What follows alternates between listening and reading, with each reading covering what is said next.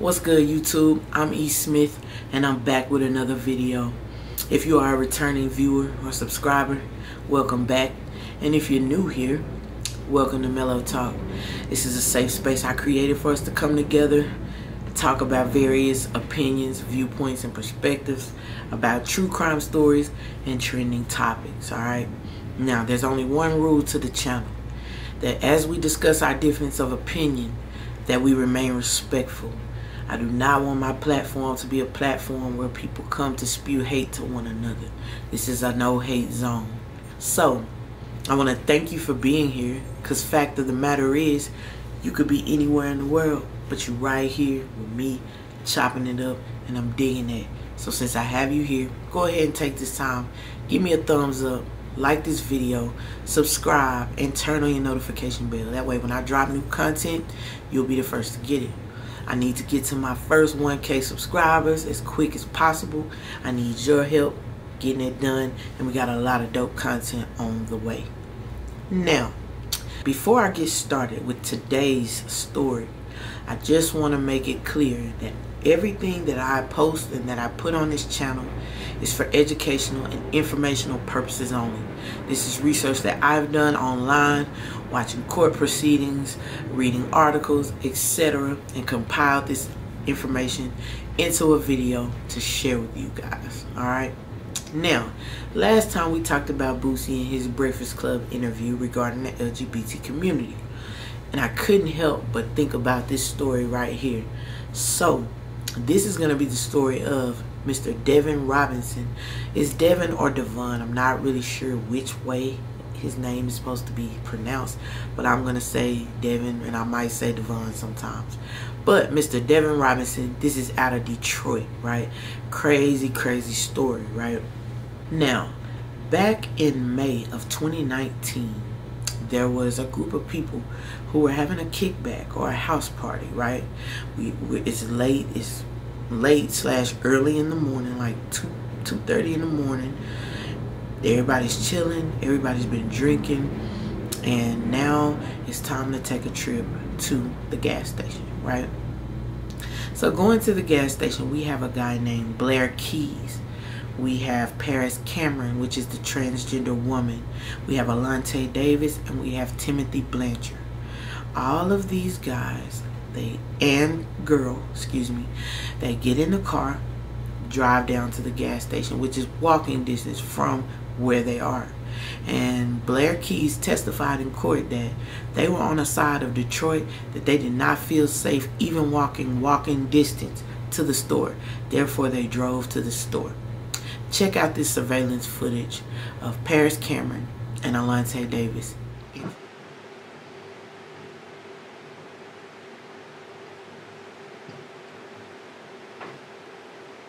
What's happening now? Paris is thinking about getting his attention. So, as you can see in the footage, Paris Cameron is interested in what she likes, what she sees, okay? She's holding on to her friend like, woo, who is that? Of course, there's no audio in the video, but the video pretty much speaks for itself, alright? So she's flirting, she's looking at him, she's walking back and forth, she's holding on to her friend, and she's discussing inviting him back to the house to the party, okay? Now, again, this is a random guy. She does not know him, doesn't know anything about him, but she sees him and is interested, so she flirts, okay? Then, check out this footage of them outside of the gas station. And that's me trying to tell Paris to get back in the car. What is she doing? Trying to get Devon's attention while I'm telling her to get back in the car.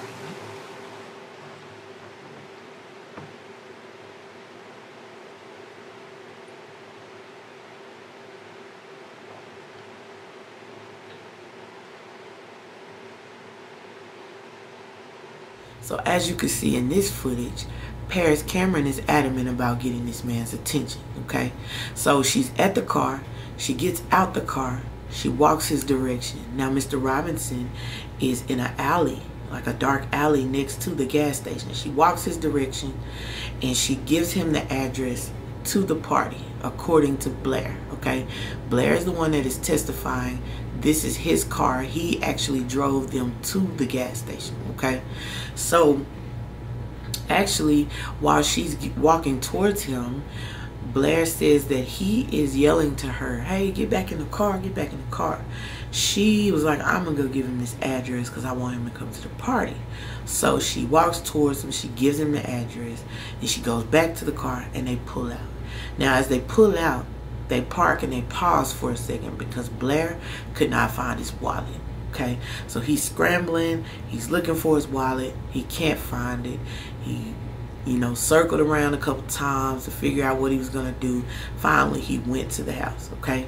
So when he drives to the house, he sees Devon Robinson approaching the home, okay?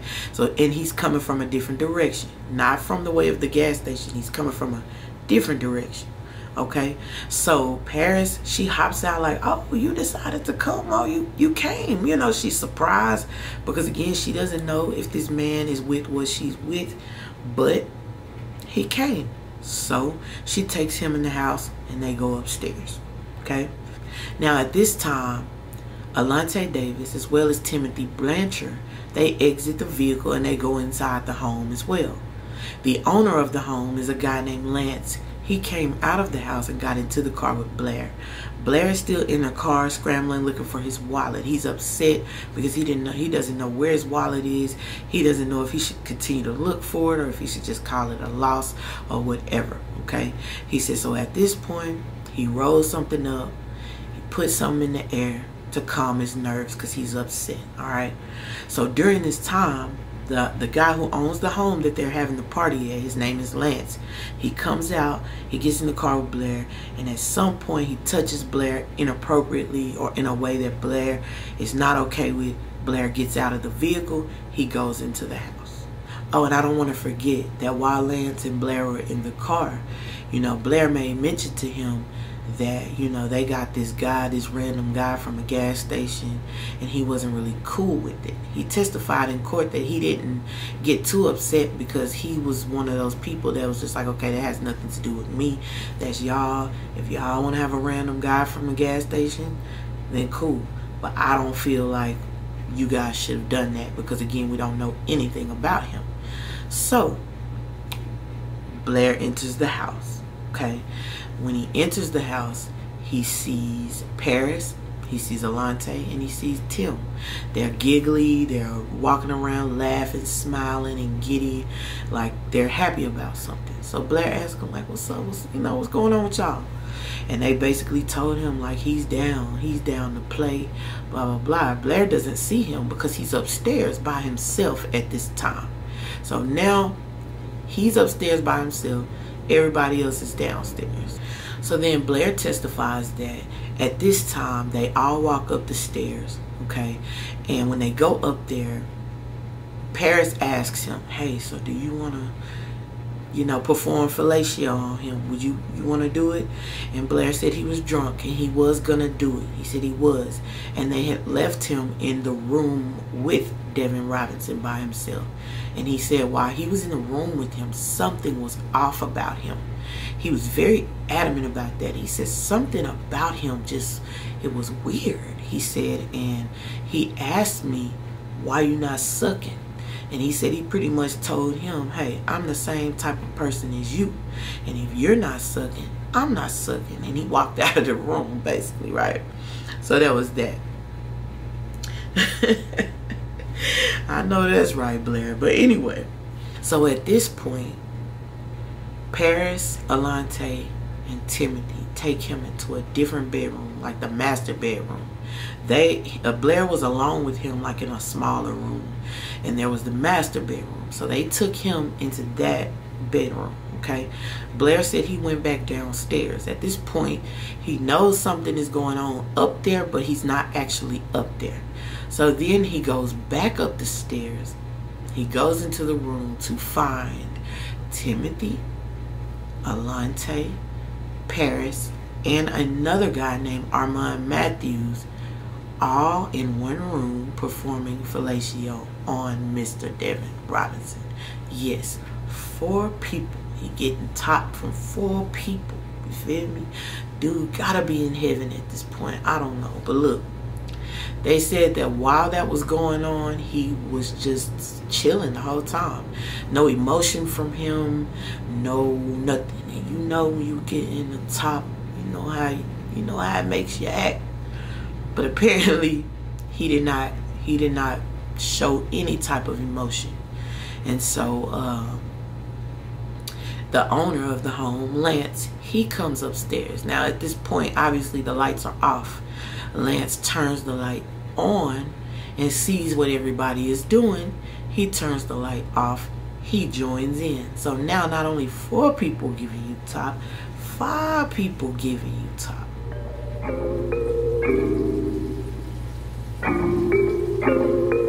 Well, damn. So according to Blair, now the room is starting to smell like, he didn't even say, but you know, however it smelled, it was gross. All right. So he said he left. He went back downstairs. So as he's going downstairs, there's a guy there that he doesn't really get along with. His name is Brendan Suttles. Now Brendan Suttles is going up the stairs as Blair is coming down the stairs. Now Armand Matthews is upstairs participating in the fellatio with the rest of the guys, right? Now Brendan and Armand are a thing. I don't know if they're necessarily together, but they have some type of dealing with each other. So Blair says that he hears Brendan and Armand arguing from downstairs.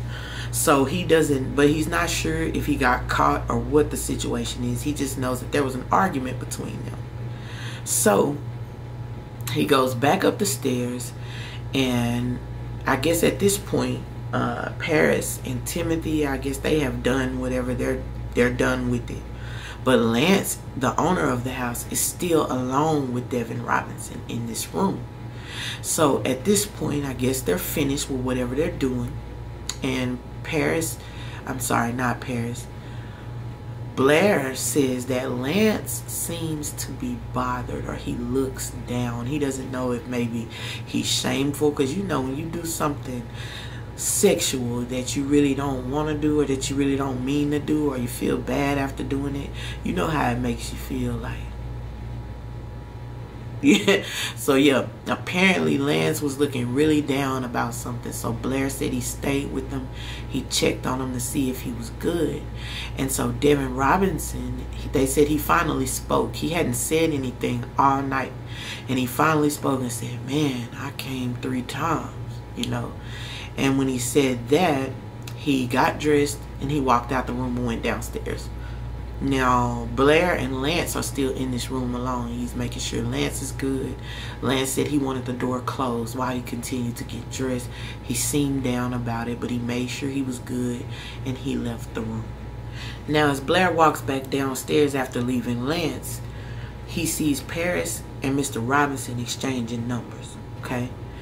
There was also testimony stating that he was asking Paris for money. Now, they didn't talk a lot about that, but they did say that Mr. Robinson was asking Paris for money, and they also mentioned that Paris hid her purse. So she was acting like she lost it, but she really didn't. So I don't know if maybe she told him she would pay him for something, or why he would be asking her for money. I'm not sure, but there was testimony about that. Now, as he sees them exchanging numbers, you got Brendan and Armand. They're still arguing, okay? Now they're downstairs arguing. Now shortly after they're done or arguing, Blair and Brendan get into an argument because apparently they just don't like each other. Timothy, Alunte, and Paris, they're over there laughing. Apparently have told Blair that Brendan wanted to fight him. So an argument ensues between Brendan and Blair. Now at this point, Brendan is pissed and he's ready to go. So Lance drives Brendan home, okay? So now, Brendan and Lance have left. And at this point, Blair and Armand are still in the home. Tim, Paris, and Alunte decide that they're going to go back to the gas station and look for Blair's wallet. So they took his car and they went back to the gas station to look for the wallet, okay?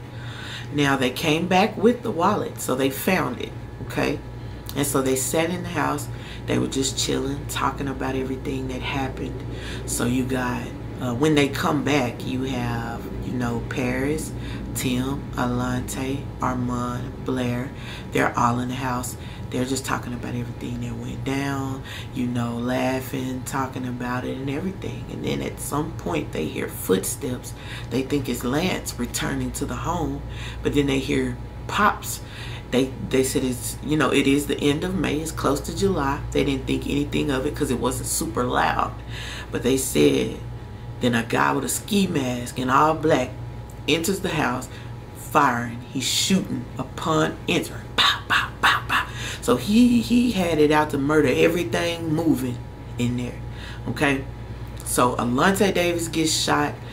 Blair says he went into a shock, so he just kind of paused there for a second. But he saw his eyes and he knew that it was the guy who had just left the party. So he said he ran into the bathroom.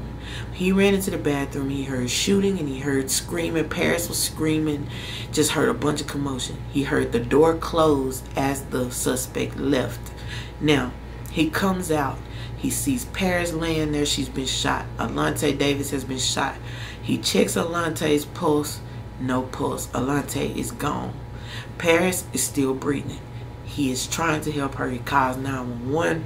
As he calls 911, he heads down to the basement because apparently Armand ran to the basement. I know he wounded 2 other people, so I don't know who those other 2 people were though. But he goes into the basement. Armand is down there with Tim. Tim has been shot as well. Okay, so he gets up. He goes back upstairs because Armand is with Tim. So he goes back upstairs to make sure Paris is okay. All of this time he's on the phone with 911. They're asking him all these questions. He's crying hysterically, and it's just chaos going on. He said he heard, when he was in the bathroom, he said he heard blood seeping through the wall, like it was just a massacre in there. And so long story short, you know, all 3 of those people passed away. So Paris Cameron passed away, Timothy Blancher passed away, Alunte Davis passed away immediately, and it just ends in a tragic night. Lance and Brendan are gone. They have no idea what's going on. They finally come back. Now again, Devon Robinson didn't even leave. They were at the gas station at around 2:40, almost 3 o'clock in the morning. All of this stuff transpired. When Devon Robinson left the house, it was 5 in the morning. Okay. Brendan and Lance have left to take Brendan home, but Lance was so drunk he couldn't even drive Brendan all the way. Brendan had to drive himself, and then he had to bring Lance back home because Lance was just dead to the world's sleep. So they come back, police everywhere, crime scene. Crazy. You feel me? And this, guys, this is what we mean when we talk about men who are not comfortable with themselves. Nobody made that man come to that party. There was even surveillance footage of him back at the gas station dry heaving and throwing up. Like, he's disgusted by what he has just allowed to happen, obviously. So his thing is, okay, before somebody finds out about this, I'm gonna go kill everybody. And he went to go do that. He didn't kill everybody, but he definitely went to go do that. Listen, to my fellas out there who are in the LGBT community, you know, I say this all the time.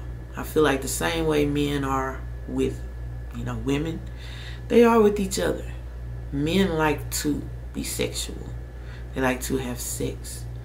So it's not always like with women, you know, women are like, oh, I want to meet you. I want to get to know you. With men, it's just not like that. You know, when they want something, they want it and they gonna get it. They don't care where, we don't care where we at. And there are some women like that too. No hate, no discrimination, no nothing like that. But I know I got plenty of friends, you feel me? And I know when you see a guy who appears to be straight You know, it's like a turn on and a thrill for you guys. But man, these guys, leave those guys where they are. It's not worth it for a few moments of him letting you do whatever you doing to him. It's not worth your life, because these men do not want people to know what they have done with you, and they will kill you to keep people from knowing that. Unfortunately for Mr. Robinson, he was sentenced to 3 life terms without parole. He's never getting out of prison. He's a goner, you feel me? And now everybody knows. So the thing he did to try to hide it, now everybody knows. It's just not worth it. Guys, fool with who fools with you willingly. That is okay, living in their truth. That's the best way to go, because these men who are not comfortable with themselves, they will allow you to do something to them. They may do something to you, but at the end of the day, when they leave and they have it on their minds and they're not comfortable with themselves to say, oh my God, I just did this, and now it's like, oh my God, how do I get rid of it? And I feel so bad for Mr. Blair Keys and Armand Matthews, who are still alive and have lost their friends. You know, my heart goes out. Guys, make sure you are being careful when you're meeting up and things like that, you know, because it can go bad. And this is a story where it went bad. So that's it, guys. Again, I appreciate you guys listening, being here, because you could be anywhere in the world, but you right here chopping it up with me, and I'm digging that.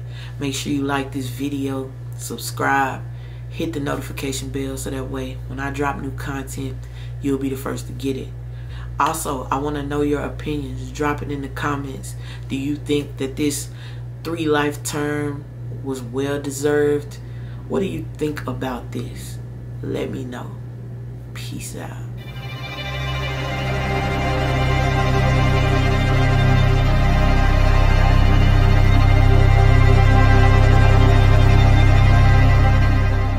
Yeah, I love that OG in my Swisher. I'ma roll it up, so bring a lighter with you.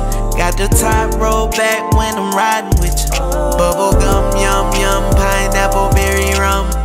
I love that bubblicious in my Swisher. I'ma roll it up, so bring a lighter.